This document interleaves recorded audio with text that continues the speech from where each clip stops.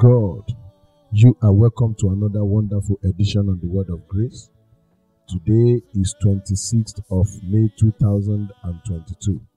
I pray that the Lord will keep you as you go in the name of Jesus. His hand rest upon you in the mighty name of Jesus. The Lord will lift you above the orders of life in Jesus' name.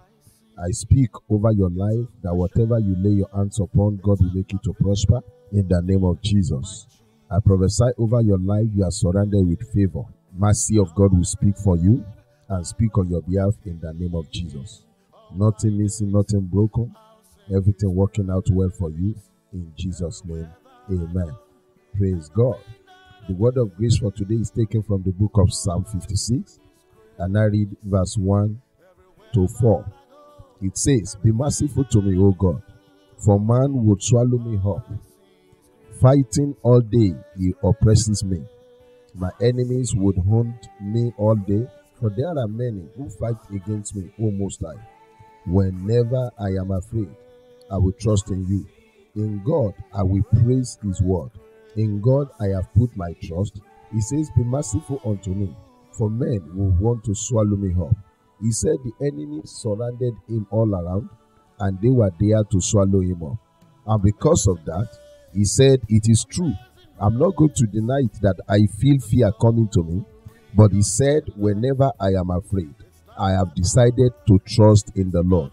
And he said, the way to deal with fear is that I will take the word of God and I'll begin to look towards the word of God and praise my God through his word. That is the best way to deal with fear. It is true there are things that you have seen around you in your finance, in your business, things you see going on around your marriage, things you see in the life of your children, or you have seen some signs or symptoms in your body that are signaling to a major or a dangerous sickness or disease. But you have the choice to make, and because of those things you have seen, then you become afraid. But you have the choice to make, either to continue in fear or to go back to faith. But David said, "This is decisions that I have taken. Whatever I am afraid of," he said, "I will still continue to trust in you. I will trust in you as I look towards your word. I'm going to praise you through your word. And as I put my trust in your word, I make a decision that I will not fear what anyone can do to me." Hallelujah. That is the way to deal with your fear. When you feel fear coming towards you, then what you need to do is to take hold on the word of God and praise God through his word. Because fear is spirit. The Bible says in the book of 2 Timothy chapter 1 verse 7, "For God has not given us the spirit of fear, but a spirit of love, of power, and of a sound mind." That is to let you know that fear is a spirit. And the only way you can deal with fear is to attack fear in the spirit. That's why David said, "I will praise the Lord in his word, and by that I'm going to overcome my fear." Because he understood what the word of God said in the book of John chapter 6 verse 63. He said, "The words that I speak to you, they are spirit and they are life carrier." The only way you can deal with spirit is to take hold of the spirit. So you are going to make your battle to be spirit to spirit. And that is the truth I'm here to share with you today. That it is true, things around you may want to scare you. Situation around you may want to make you afraid.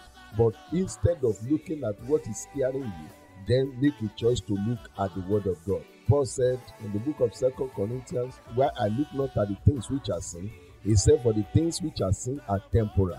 He said, "But I've decided to look on things that are eternal, even though the eternal things are not visible to me." And that is my counsel for you today. What are you looking at? You make a choice on what you'll be looking at. He said, "Whatever I am afraid, I will rather look unto the word of God, and by that it will help me to trust him instead of looking towards my fear." Make your battle of fear to be spirit to spirit. Anytime you feel fear, take the promises of God with you and set your gaze on it.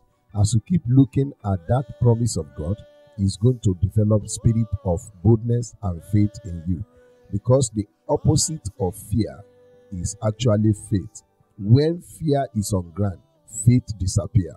And when faith arrives, fear goes. And that's what you need to know. So, I want you to make the battle of fear to be spirit to spirit in your life. When you are afraid, that is the spirit of fear attacking you. take hold on the word of God, because the word of God is the Spirit of God himself.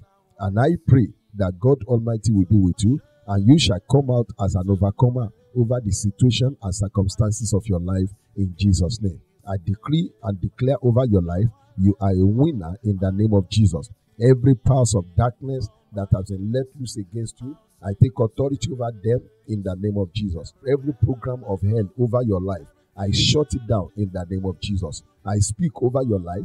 Blessing is yours in Jesus' name. As you set out today, the spirit of fear will not have a hold upon your life in Jesus' name. I release upon you the baptism of the spirit of faith, and wherever you turn, mercy of God will speak for you. It is a good day for you in Jesus' name. Go and prosper and return with testimonies in Jesus' name. Amen. Praise God. I believe the word of grace today has blessed your life. The Lord God Almighty will keep you, be with you in Jesus' name. For any prayer, inquiries, or questions, you can send message to me through the WhatsApp number displayed on your screen. And you can also go on our YouTube channel and subscribe there. Anytime we upload, it's going to alert you. Till I see you tomorrow on another edition of the Word of Grace, keep on enjoying the grace of God. God bless you. Amazing grace is the sweetest sound that saved my life. I once was lost, but now I'm found. Was blind, but now